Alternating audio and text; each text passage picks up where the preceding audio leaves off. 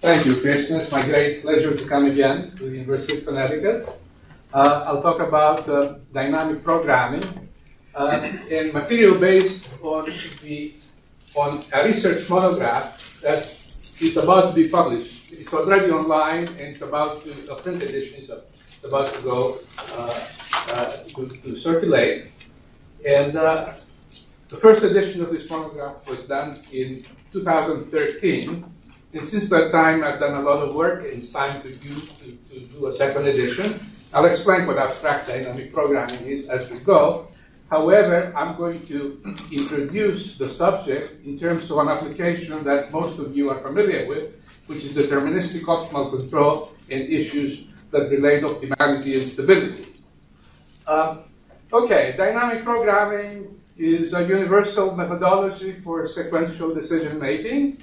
And it applies to a very broad range of problems, spanning the field from deterministic to stochastic, and also from combinatorial problems with finite state space to optimal control problems with infinite state and control spaces.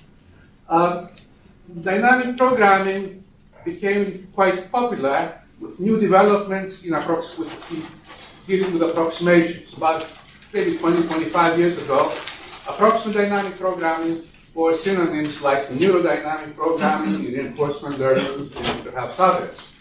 So the classical difficulty with dynamic programming is the curse of dimensionality.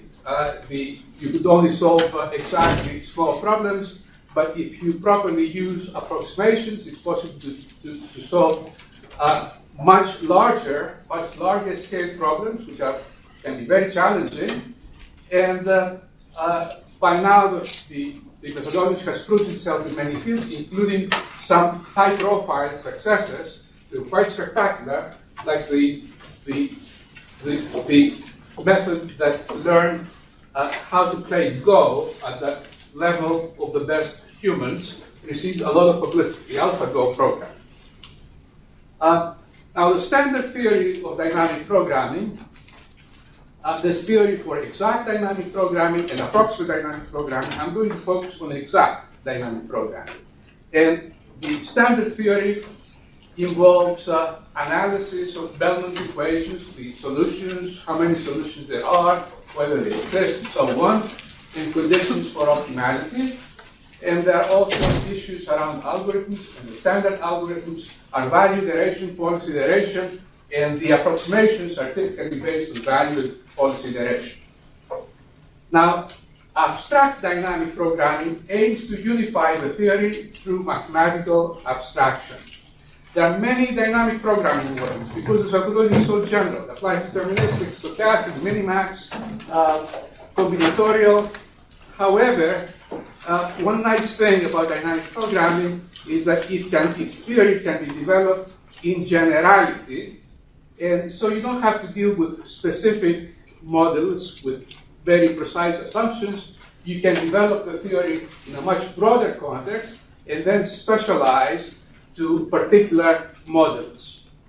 Now, semi-contracted dynamic programming is an important special case of abstract dynamic programming. I'll explain what that is later. And it's the focus of most of my research. Okay, so I'm going to start first with a classical application that deals with deterministic optimal control, classical issues of optimality and stability, whether an optimal policy is stable and vice versa. Then I'm going to summarize the main results and try to explain them. Then I'm going to extend the analysis to stochastic optimal control and stochastic shortest path problems. Then I'm going to get into a generalization, which is abstract dynamic programming, and how this particular application fits into the framework, and then talk about semi-contracted dynamic programming at the end. Okay. So here's the problem I want to start with. It's a classical deterministic discrete time optimal control problem. You have a system which state time k is denoted xk, the controller time k is denoted uk. It must satisfy certain constraint, the depends on the state. And there is this system equation here relating how it relates the next state at time k plus 1 with the current state and the control uk. We're interested in policies which are feedback control functions, a sequence of these mu's.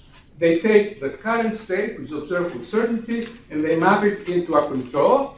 And we want to look at policies, sequences of functions like this. We want to look at non-stationary sequences for reasons that have to do with for theoretical reasons. And we want to optimize over those. And what is the optimization criteria? Okay, we will assume here that the cost per stage. At each stage, you incur a cost g of x and u, where x is the current state and the current control. There is also, we assume, a destination state, basically a state that you want to go to, roughly speaking. It is cost-free. If you are at that destination state, you stay there. Think of the zero state or some kind of a reference state that you want to be in. And it is also absorbing. Once you get there, you stay there. Okay?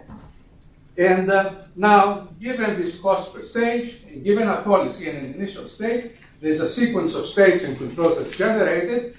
At stage k, we have this cost incurred.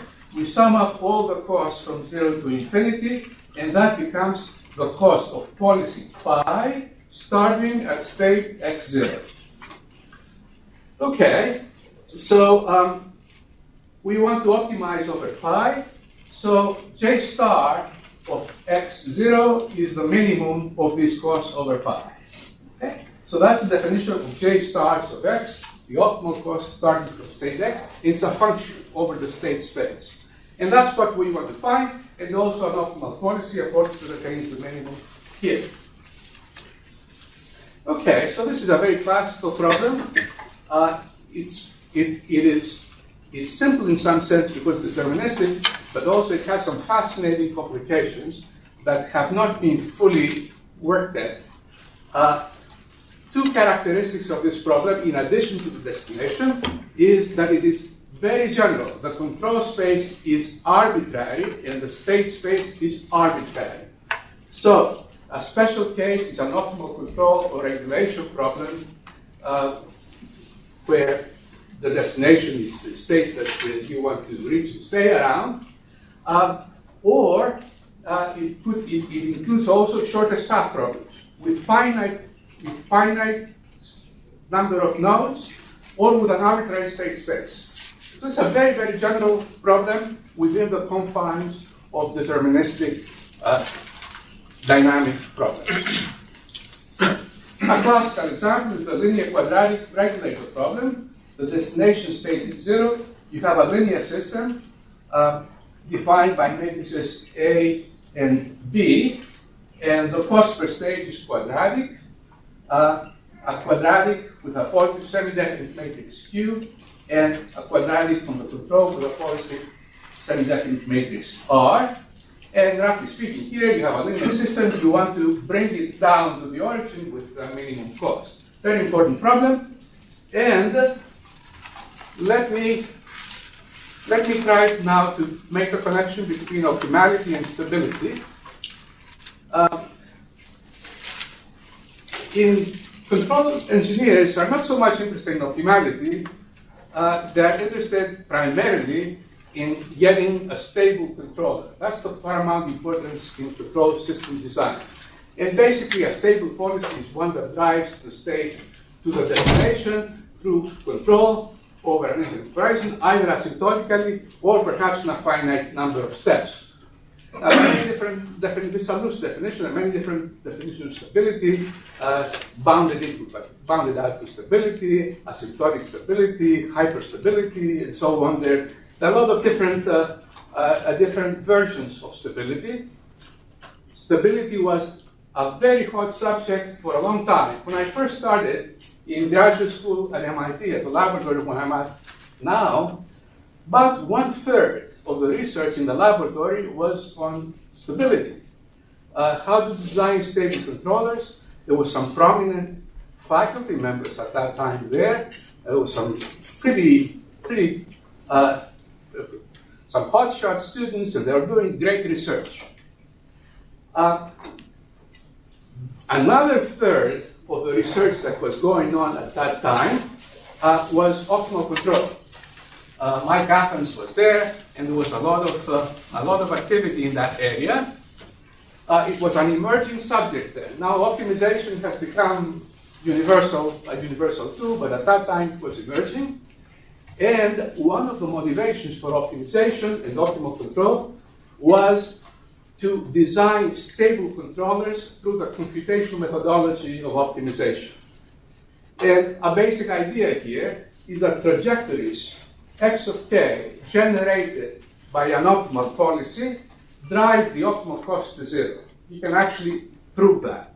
So J star, the optimal cost function, can be viewed as a sort of Lyapunov function for the system. On the other hand, an optimal controller is not necessarily a stable controller. And this was pointed out, among others, by Kalman in his fundamental 1960 paper, where he introduced controllability and observability in the context of the linear quadratic regulator problem. In fact, Kalman's motivation, to a great extent, for controllability and observability was to provide conditions under which a solution, an optimal controller in the classical regulator context, was also stable. Okay, so let's leave this here, and we are going to return to this point a little later. Let's talk about the classical dynamic programming theory for non-negative cost problems. Remember, our cost per stage is non-negative. This theory goes back to the 60s, and the first major result is that J star, the optimal cost function, solves Bellman's equation. Okay, this is Bellman's equation. It expresses the principle of optimality. The optimal cost starting at state k is obtained by considering the first stage cost plus the cost to go from the next state, minimizing overall controls here. Now at the destination, we have that the optimal cost is 0, so this is part of Bellman's equation for our problem. And there's an equation like this for every state, right? And so we're looking for, this is a functional equation, satisfied by functions j of x. And this equation has as a solution J star, but it may have other solutions as well. However, J star is the smallest non-negative solution out of all solutions. That's part of the classical theory. Also, if you can solve this Bellman equation and minimize over here for every x, and piece together all the minima to a feedback control function, this mu star that takes the minimum for every x is optimal. And that's also part of the theory. There is also the value iteration algorithm. Now, the value iteration algorithm iterates with this dynamic programming mapping, starting from some initial condition j sub 0, and it generates j sub 1, j2, and so on in this way. And under some conditions, not always, under some conditions, if the value iteration algorithm is started from below J star, then it converges to J star. Usually this is satisfied. If the control space is finite, for example, is satisfied. However, if you start value iteration from above J star, it may get stuck. For example, it may get stuck in some of these other solutions of Bellman equation. If you started at a solution of Bellman's equation, value iteration will stay there. So value iteration is a little flaky for our problem. Also, the other major algorithm, policy iteration, about which I'm not going to say very much, is also erratic. It's possible for policy iteration to oscillate and not to converge to an optimal policy. So there are some gaps here in the theory, and these gaps are quite real. And let me now get back to the linear quadratic example. Okay, here I'm considering a one-dimensional example. The termination state is 0. The system is what you see here. It's a linear system involving a coefficient gamma, and this gamma is greater than 1. So this system is unstable. It's driven by control, but if you don't apply any control, then the state just goes off to infinity. Now the cost per stage here I'm taking to be just the square of the control. So there's no penalty on the state. Okay? So what's the optimal policy? Well, the optimal policy is to do nothing. Apply control U equals 0 at every step. In which case, the optimal cost will also be 0 because there will be no cost incurred at any stage. However, if you apply no control, then the closed loop system that you obtain is not stable. Okay? So an optimal policy is not necessarily stable. And this is an example of this happening. Okay, so now let's look at the solution of these linear quadratic problems in the context of this simple special case. The Bellman equation gives rise to what's called the Riccati equation. And the Riccati equation is a matrix discrete time equation. In this particular case, it's a scalar equation. And the Riccati equation for this problem takes this form. It's a quadratic equation in P, right? And you can plot the solution of this equation as I have done here. If I plot the right-hand side, I get this red curve over here. If I plot the left-hand side, which is P, it's just this straight line. And the points where the right-hand side is equal to the left-hand side, you get the solutions of the Riccati equation. And J star, or P star rather, corresponding to the optimal cost, is a solution. It's the smallest solution, in fact. But there is also another solution over here, which I call P hat.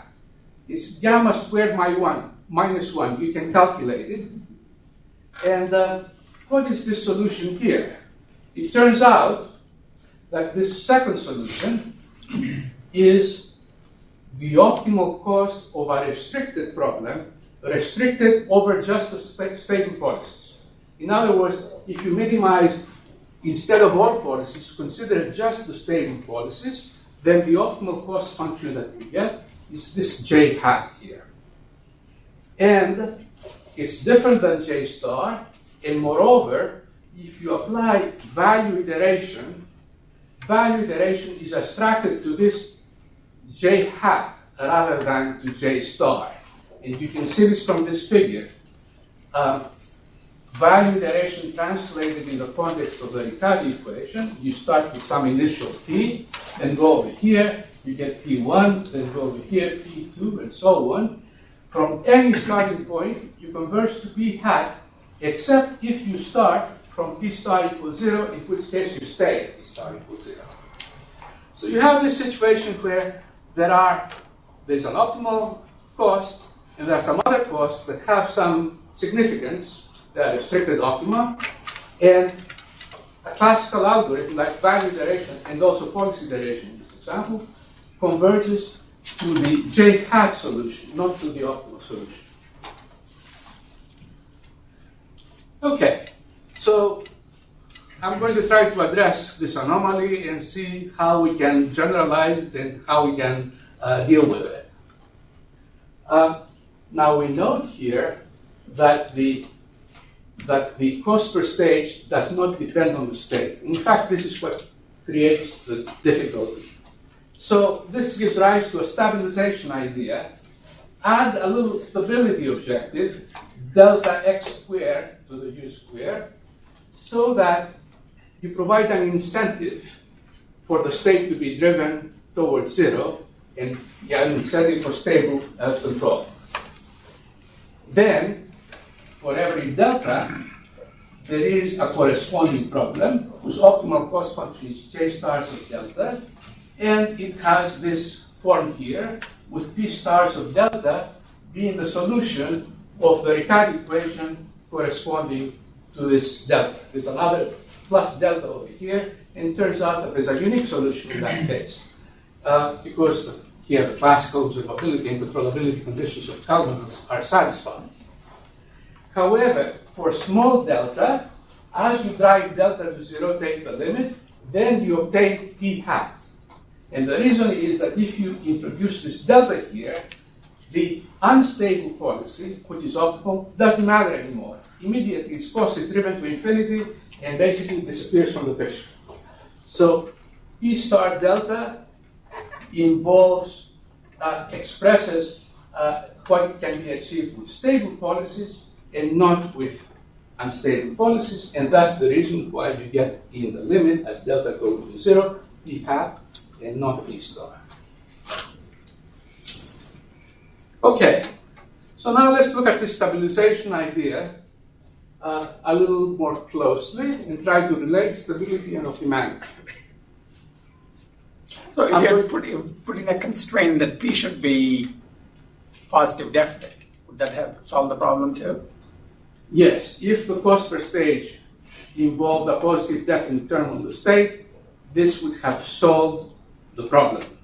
And however, it may be meaningful to have zero cost on the state, because suppose that this will distort the cost function. Suppose you are interested to find a minimum energy stable controller.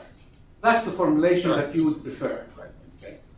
But I'm not presenting this necessarily as a significant problem from the point of view of applications.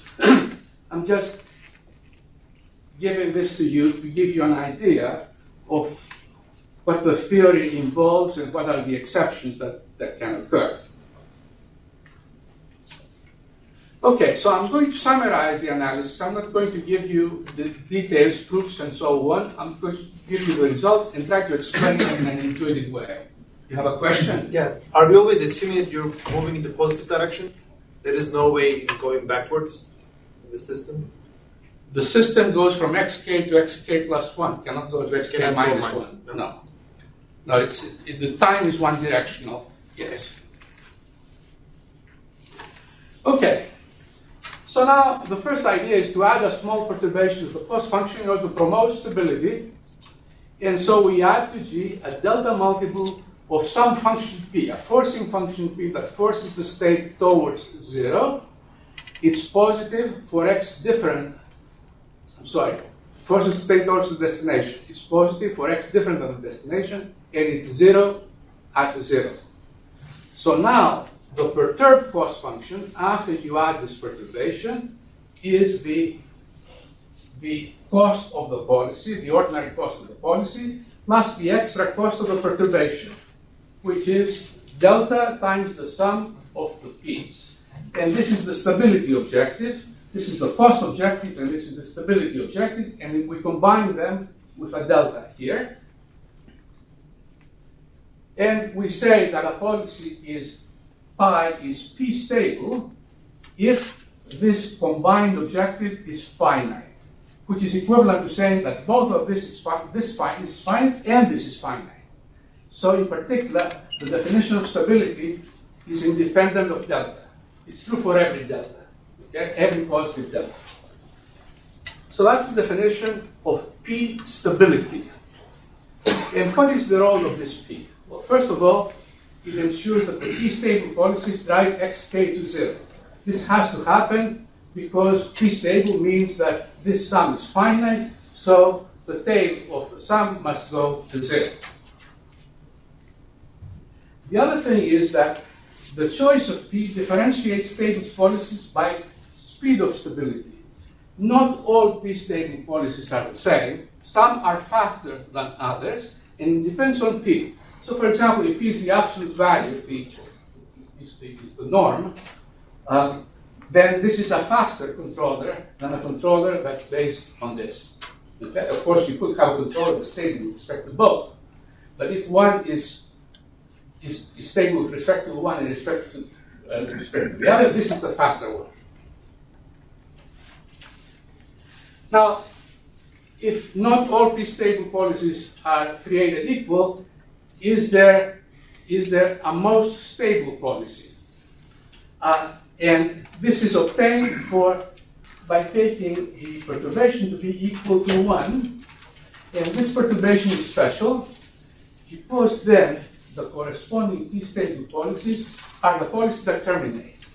In order for this thing here, this sum, to be finite, when p is equal to 1, this sum has to involve a finite number of non-zero terms, which exactly means that a p-stable policy with respect to this forcing function must be terminated. It must reach t in a finite number of steps for all x0 for which this is possible. And now the terminating policies are the most stable. If you have a terminating policy, it is stable with respect to every p.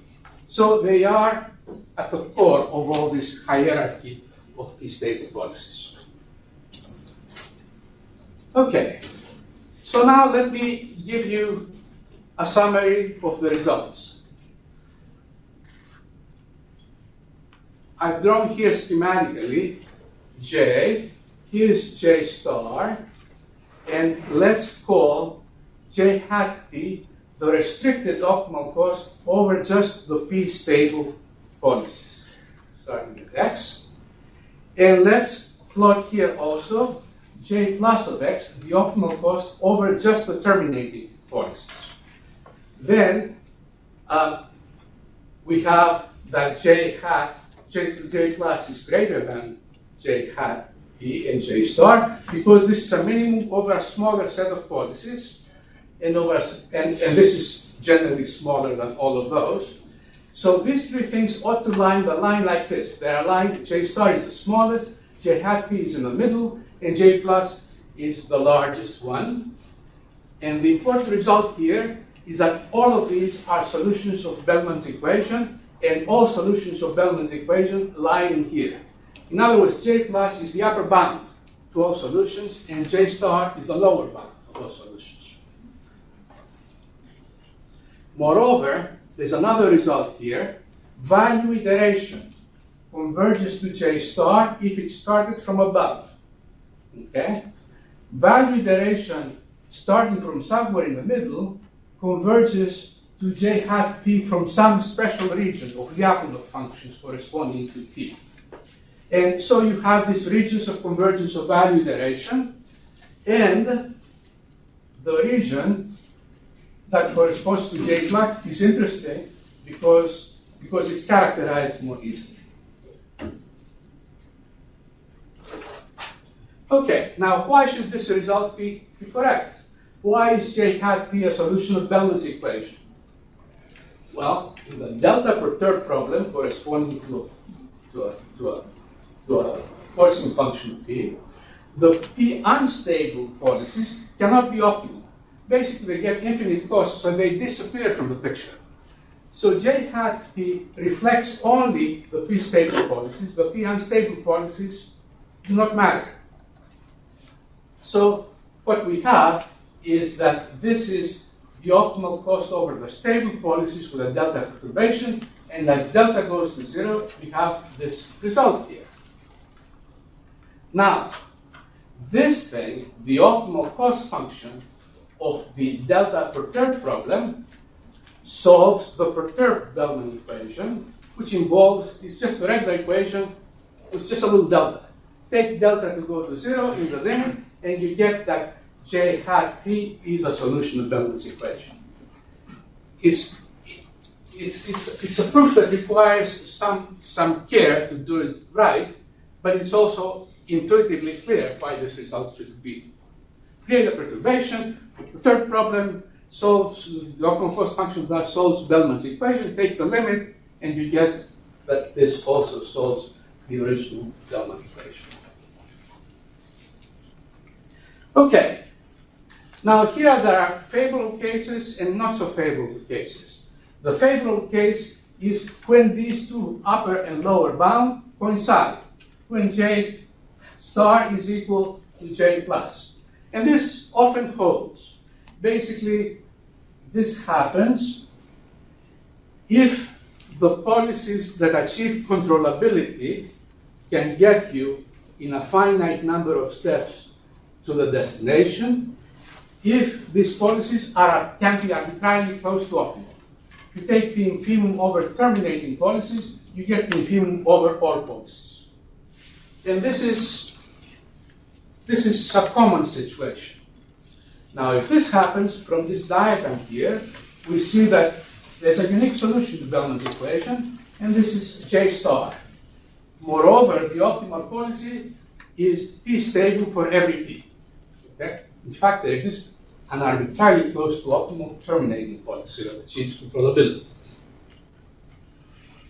There's also this result here, that value iteration converges to J star from above. Policy iteration also converges to J star from above, and usually, under some minor additional condition, they converge from starting from every policy and every J that's non-negative. So, nice results hold in this favorable case. And I'm illustrating here the result here. It's a schematic, two-dimensional image, the diagram of cost functions. Here's J star. It's the unique solution of Bellman's equation in this favorable case. And the paths of value iteration all go from anywhere in this quadrant, they go to J star. So that's what this says. Value iteration converges from above, and usually under my conditions from below. The optimal policies are P stable. There's also linear programming approach for computing J star also works because of a result that you can prove here. So all the results that you would like to be true hold in this favorable case. Now let's go to the unfavorable case. The unfavorable case is when J star is different than J plus. Again, this is a two-dimensional picture, kind of schematic. The red set here is the set of solutions of Bellman's equation. I've drawn it here arbitrarily. In some cases, in special cases, it has special structure. There's an upper bound to all of these solutions, J hat plus. It's a lower bound. So everything lies between these two, component-wise. If you go to J hat plus, this set of starting points for value iterations give you convergence. So no matter where you start, above J plus, you converge to J plus. And for any other solution, J hat P prime for two different P and P prime, J star, there's a region of convergence of value iteration. And this region is the set of functions lying above the corresponding restricted optimal over P stable policies, and drive and their values are driven to zero for all the P stable along the trajectories generated by P stable policies. So you have J hat P and consider functions J such that if you use a P stable policy and start from consider the points from which the value of J xk goes to zero. Consider all of these starting points, and this is the region of convergence of value iteration for this solution. There's another region, non-overlapping, to another solution here, and for J plus, you have a particularly favorable region of convergence.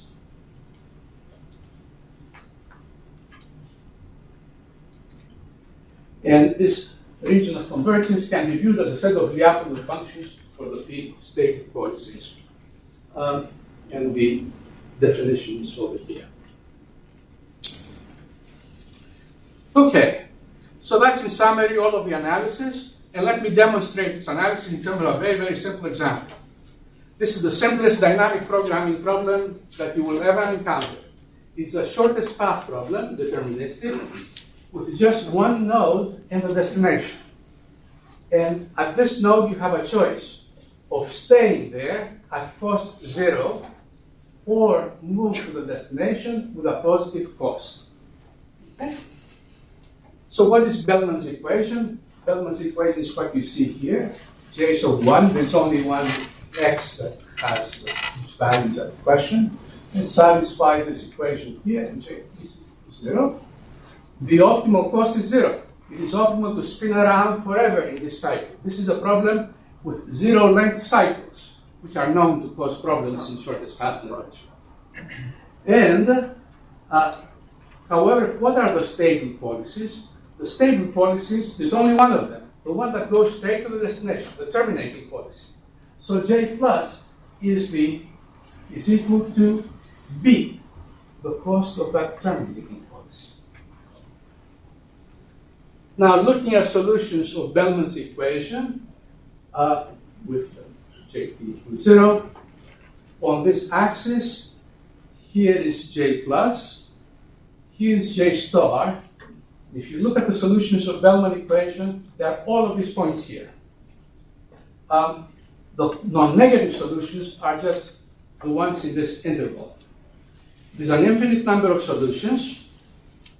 The ones that correspond to stable policies are this one. This corresponds to an unstable policy.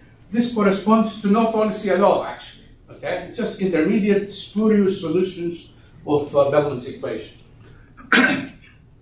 And how about value iteration? If you start value iteration from above, then you're going to converge in a single step to this.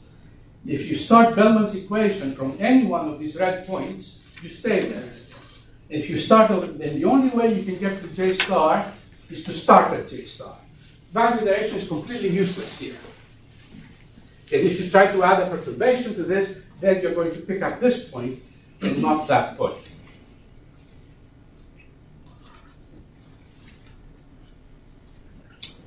Okay, so that's the summary of the theory for deterministic problems. And now let's talk about stochastic problems. I have one slide for this. Here, Bellman's equation involves an expectation. The system function involves also a stochastic disturbance W. So the next state depends on the current state, the control, and the stochastic disturbance. And Bellman's equation is what you see here. Again, it expresses the principle of optimality.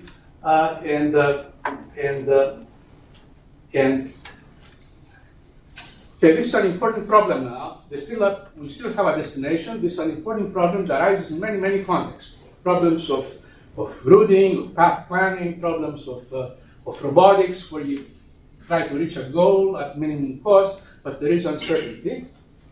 And the problem has a long history in many applications, particularly for the finite state case. The infinite state case is quite unexplored, actually. And assume a finite number of states now. The analog of a terminating policy is what's called a proper policy. A proper policy, by definition, is one that leads to the destination with probability 1 from all states. So you start at some state, you choose a control, you can go to any number of next states according to the probability distribution of W. Then again, so the state spins around according to a stochastic process, a Markov chain for every policy, and the proper policies are the ones that you are guaranteed with probability 1 to reach the destination, no matter where you start. It's a fundamental concept in stochastic shortest path problems. Now let's call J plus the optimal cost over just the proper policies. Okay? It doesn't have to be equal to J star. Now, the case where the two are equal was investigated back, well, there are a number of authors before us, but the strongest results, I think, are in this paper here. And these results, among others, say that if every improper policy has infinite cost from some initial state, then J star is equal to J plus, and it solves uniquely Bellman's equation. Moreover, value iteration converges to J star for any starting point that's non-negative. So to see an application of this result in a familiar context, think of a deterministic shortest path problem where every cycle has strictly positive length. Then these cycles don't matter, optimal policies do not cycle, so you're getting the optimal cost is equal to the restricted optimal cost over the policies that drive you to the destination, and you have all the standard and familiar and powerful results for that case. If, on the other hand, you have zero length cycles, then you can get phenomena like the one I illustrated earlier with my one state example. Now, this case was investigated just recently in a paper with my collaborator Jenny Yu, and we showed that J star and J plus are the smallest and largest solutions of Bellman's equation.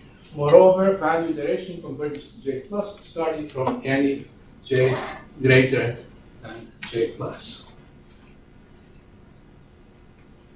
Now, the case where you have an infinite number of states, there is research on that, and the latest is a paper that I've written a few months ago. The theory is not as powerful as for the finite state case. It involves some assumptions that correspond to boundedness of some cost. In particular, if the cost per stage is bounded, then let's redefine a proper policy to be one that reaches the destination in a bounded except expected number of steps, like rather than a finite number of steps like before. And let's call J hat the optimal cost over just the proper policies.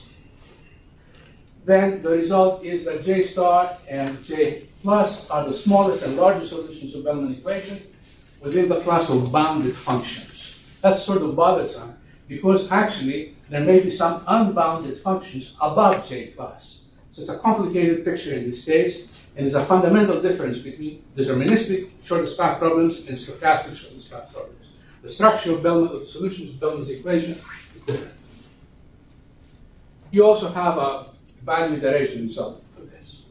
Okay, so here's where we stand in deterministic shortest path problems with infinite state space, and with stochastic shortest path problems. And now let's try to generalize on this and show and illustrate how the results that I've given you manifest themselves within a broader context of an abstract dynamic program. Okay, so what is abstraction in mathematics and what can it do for us? According to Wikipedia, the source of all knowledge nowadays, here's a definition. Wikipedia has it right. I like this definition. It says that abstraction in mathematics is the process of extracting the underlying essence of a mathematical concept, removing any dependence on real-world objects with which it might have been connected. No applications when it comes to abstraction, generalizing, because applications actually confuse us within this abstract context, generalizing the concept so that they have wider applicability or they match among other descriptions of equivalent phenomena. So abstraction allows us to look at the picture without any clutter of assumptions that are unnecessary, reference to particular applications, and so on. Now, Wikipedia goes on and says that, and mentions the advantages of abstraction. It reveals deep connections between different areas of mathematics. Known results in one area can suggest conjectures in a related area. Techniques and methods from one area can be applied to prove results in a related area. So in a nutshell, we eliminate the clutter and let the fundamentals stand out. And that's our objective here. Now, the first question that comes to mind is, what is fundamental in dynamic programming? And if you are even moderately familiar with dynamic programming, the answer is quite evident. The Bellman equation operator is fundamental. All the results, computational or analytical, are expressed in terms of the right-hand side of Bellman's equation. So that's a prime candidate to abstract, and that's what we do here. We define a general model in terms of an abstract mapping that depends on state, control, and some cost function. And then Bellman's equation for the optimal cost becomes like this.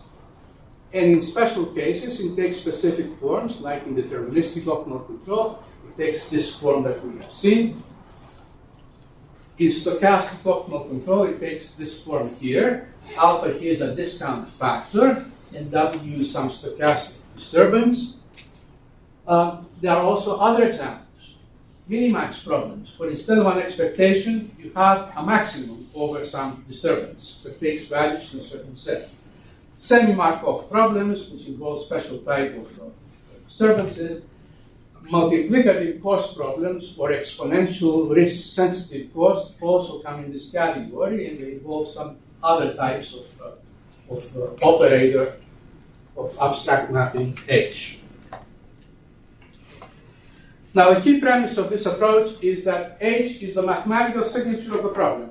It includes everything that you need to know about the problem, like the cost of stage, the system function, stochastics, and so on. And it also can be used to express all the results about the problem.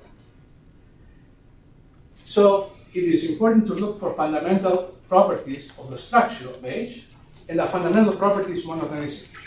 Monotonicity means that if you increase J uniformly, then this operator also increases uniformly. This is always true in dynamic programming. Contraction of this operator here is also an important property. It may be true for some problems, but not for others. So these are the two main properties of abstract dynamic programming mappings, monotonicity and contraction. And we make various assumptions about contraction, and from the mathematical signature, we obtain general methods and analytical results, and then specialize particular problems like deterministic optimal control, stochastic, min-max, whatever. So top-down development. Okay, so let's formulate this problem a little more precisely. We introduce state and control spaces, arbitrary. Okay, they could be finite, infinite, whatever. We introduce a control constraint. We introduce stationary policies, which are mappings from state to control that satisfy the constraint. And we introduce an abstract monotone mapping, H, with this monotonicity property. If J prime is greater than J, then H of H u J prime is greater than H x u J for all x and u. It's satisfied in dynamic programming, typically, as I mentioned. Okay, E sub x stands for the set of all functions that are extended real time in state. So J is a function of state, but we're allowed to take the value plus or minus infinity. And we introduce for every control function mu, we introduce this mapping T mu sub T mu. It takes functions J and maps them into other functions, T mu sub J. So this is the dynamic programming mapping corresponding to this policy. And we also define the minimum mapping, T, that takes J's into T sub J's. And this is the dynamic programming operator that comes into Bellman's equation. So our problem is going to be defined in terms of these two mappings here. And it is properties of these two mappings that determine what kind of results that you can get. We introduce some initial function, J bar, and we define the cost function of a policy. A policy is a sequence of control functions. We introduce this expression here, and we take the limit as n goes to infinity. And the problem is to find J star, which is the minimum over all pi, and not just pi. Now, let's try to interpret this expression here. This is important to understand what this means. This expression here is the cost of starting at x0, using pi for n stages, and then incurring a terminal cost J bar at the state xn. Okay.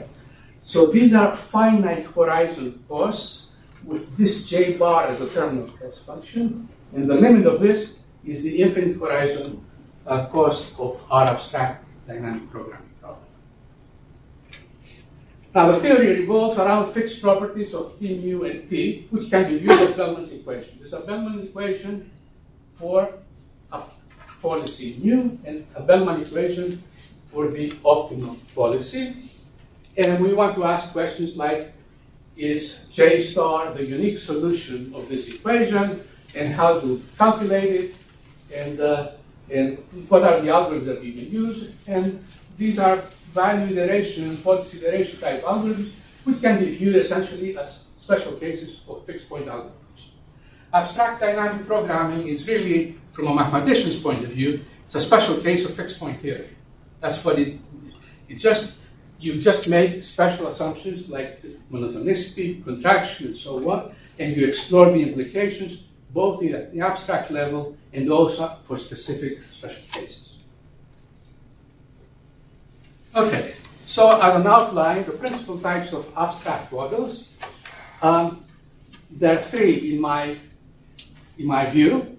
There are the contractive models, which are patterned after the discounted optimal control problems with bounded cost per stage. These are the easiest dynamic programming problems. Then the dynamic programming mappings, the T-Mus, are contractions. All mappings T-mu are contractions. That's the assumption for contractive models.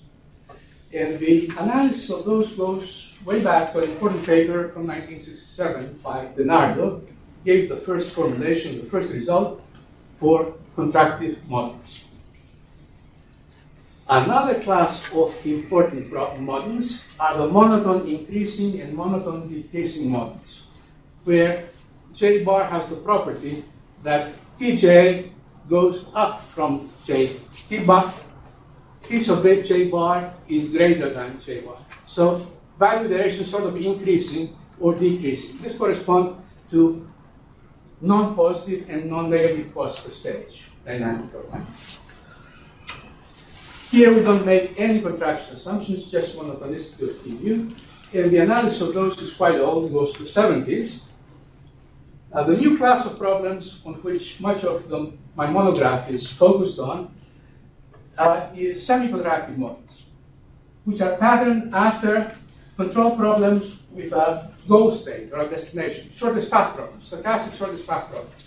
And what's happening here is that some policies are well behaved, like they terminate, they're proper, okay? They're contractive-like. In fact, you can define them as contractive in some form, while other policies are not well behaved. And the focus is, however, on optimization over just the well-behaved policies. Like in deterministic optimal control, we're optimizing over the stable policies. They are the ones that are well behaved. So these are examples of well-behaved policies, stable policies in deterministic optimal control, proper policies in stochastic shortest path problems, and the focus is on restricted optimization over the well-behaved policies. Okay, so now all of this is very abstract, and what I'd like to do is focus on specific results for semi-contractive dynamic programming. And what's the line of analysis for this? This is only a summary. It's a line of analysis for semi-contractive dynamic programming. We introduce a class of well-behaved policies, and there's a mathematical name for those. They're called granular. Define a restricted optimization problem over just the regular policies. Show that the restricted problem has nice theoretical and algorithmic properties, like the problem of optimization of a stable policy that I showed earlier. Relate the restricted problem to the original, in terms of the structure of Bellman's equation, and the reasonable conditions obtain interesting theoretical and algorithmic results. Under favorable conditions, like when the optimal cost of the regular policy is equal to the optimal cost, then you obtain powerful analytical and algorithmic results, comparable to those for the contractive models. So there is a silver lining to all this. It's a mathematical complication, but there's a favorable class of problems. If you formulate your problem so that these favorable conditions are satisfied, you get great results. But it's also important to understand what happens under conditions that are not so favorable. So I'm going to try to explain in pictures what the situation is under these two types of conditions. What do we mean by regularity? Well, regularity involves a set of functions, S. And we say that a collection of policy state pairs is S regular if this equation holds for every J in S. In other words, if in the finite horizon cost corresponding to the policy, you change the terminal cost from J bar to J within S, then there's no change.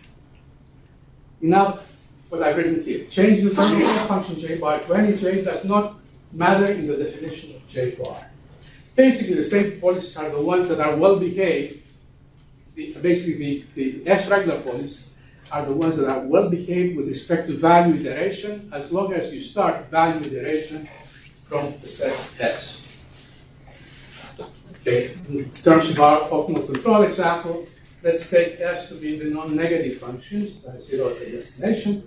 Then the set of all terminating policy state pairs is S regular.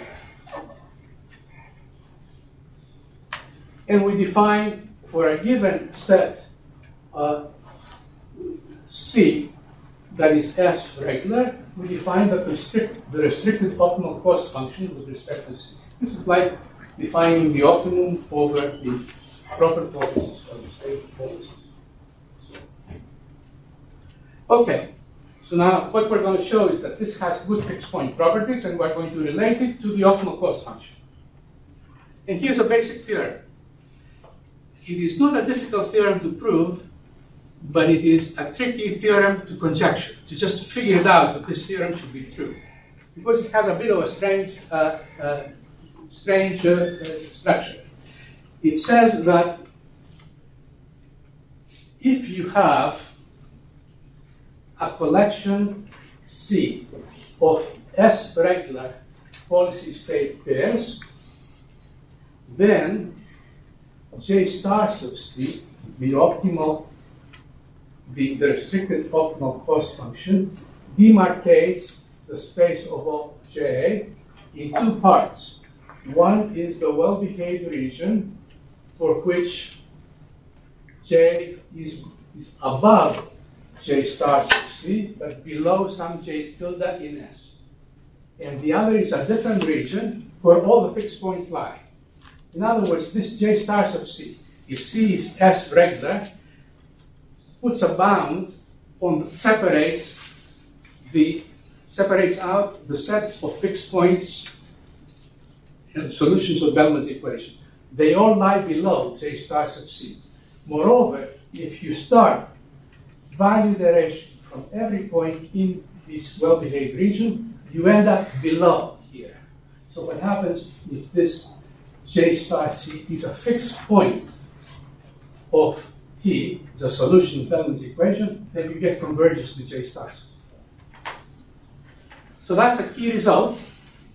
The limits of value iteration starting from this well-behaved region lie below J stars of C and above all fixed points of T. So let's visualize this result.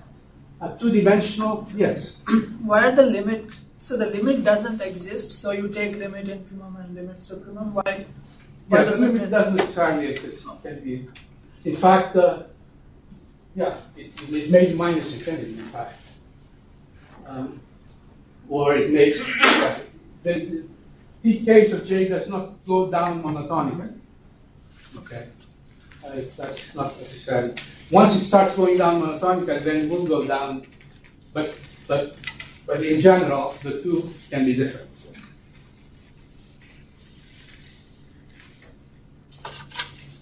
Okay, this is a figure that relates to the case where J stars of C is not a fixed point, but S is the entire space. Okay.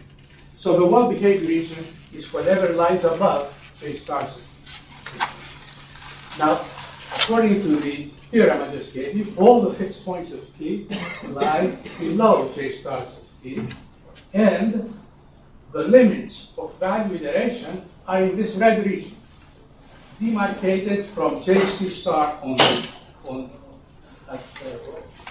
from above and from the largest fixed point of T from below. Okay. So from the well-behaved region, we go to the limit region with value iteration, and all fixed points of T lie below J stars. Now this is a more complicated figure for another case. Here we assume that J star is a fixed point of T. So this is the largest fixed point. And valued in the well-behaved region now is a little bit more complicated because S is not equal to the entire space. I've drawn S to be this set here. So the well-behaved region is the blue region here. And there may exist some fixed points also that are outside this. Okay? Before, we had S be the entire space. But there may exist some fixed points that are outside. The value iteration now has the property that if you start it within this blue region, you will converge to J stars of C. All of these are simple consequences of this one theorem that I gave. And there are some, if you work several special cases, very special cases here, you'll see that some very interesting phenomena happen that you wouldn't expect. Okay. So, in particular, if this region T is unbounded from above J star, these fixed points do not exist, and J stars of C is a maximal fixed point of C. And you have convergence from above of value iteration. Okay. So now, one slide to make the relation back to the deterministic optimal control. In deterministic optimal control, we'll let this be the set S, and we consider this collection of policy state pairs such that this policy terminates starting from the state. Then it's easy to show that this C is S regular because the terminal cost function does not matter for a policy that terminates. The terminal cost is going to be 0. And the general theory apply. J star and J stars of C, which is what I told earlier, J plus, are the smallest and largest solutions of Bellman's equation. Value iteration converges from above to J plus, and there are other results also that pretty much follow from one theorem that I gave earlier, but with embellishments for this particular special case. There's also a corresponding result that relates to p-state policies. If you define this collection PSC, and then you define S in a more complicated way to be the set of Lyapunov functions of the p-state policies, then this is S regular, and the results that I gave earlier. Now there are similar applications to various other types of dynamic programming problems. Discounted and undiscounted stochastic optimal control, minimax problems involving maximization over disturbance, robust shortest path planning. This is an area where I have done some work and applied some contractive ideas, which is minimax shortest path problems, multiplicative cost problems, where the Bellman equation mapping is like this. Here J bar is identically 0, the terminal cost. Here the terminal cost is 1, identically 1. Okay? So you start from 1 and the cost accumulates multiplicatively over an infinite horizon. A special case of multiplicative cost is exponential, an exponential cost function, and it has this form here. This problem introduced some risk sensitivity, whereby we prefer smaller costs over larger costs.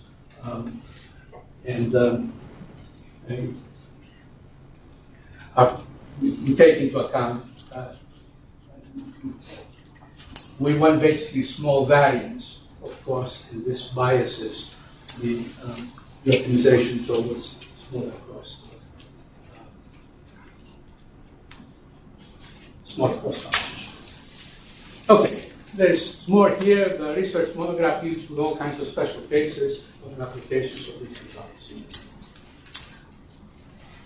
So let me conclude here.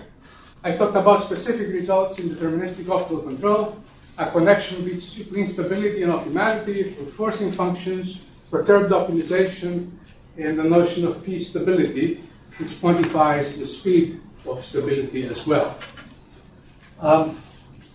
Connection solutions of Bellman's equation with P-Lyapunov functions and regions of convergence of value iteration. There are also value and positive policy iteration algorithms for computing the restricted optimum over state policies. For the general model, the idea is, again, to streamline the theory through abstraction, develop results in generality, and then specialize. The notion of S regularity lies at the heart of this semi-contracted models. It deals with restricted optimization over the S-regular policy state pairs. Through these ideas, we localize a set of solutions of Bellman's equation. We place bounds on it and improve uniqueness if possible. And we also localize the limits of value iteration and policy iteration. And there are favorable cases where everything works out very nicely, and not so favorable cases where the results are more complicated. And while the theory is abstract and kind of mathematical, it has a very broad range of applications. Because these problems that involve a termination state are prevalent. They're in robotics, in planning, all sorts of very hot applications these days. Okay, so that's the end of my talk.